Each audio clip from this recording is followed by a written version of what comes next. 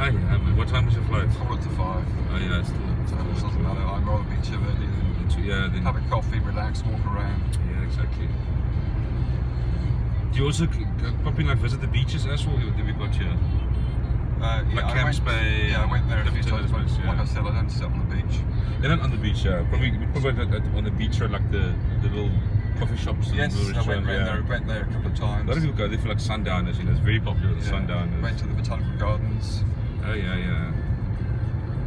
That's beautiful out there as well. Went to the marina, did the short ferry ride on down by the waterfront. That was quite interesting.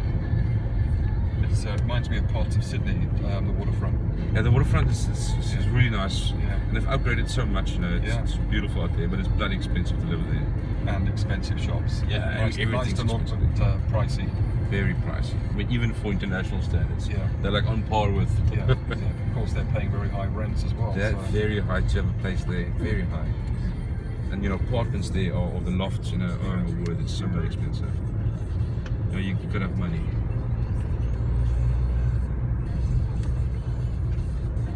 You get places like Camps Bay and Clifton, and those houses are also very expensive.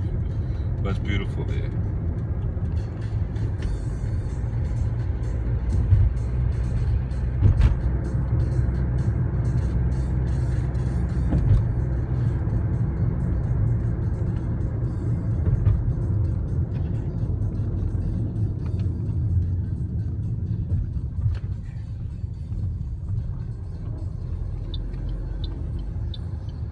Looks like it's been. Has this all been remodernised, or is it all just new? Since when? Well, they did this for the 2010 FIFA World Cup. Oh, okay, right. They upgraded the airport a bit. Yeah. Are you going to need a trolley? Oh yes. For your luggage. Do you need a porter to help you? Oh, they have trolleys here quite easily reachable, or? Yeah, there should be some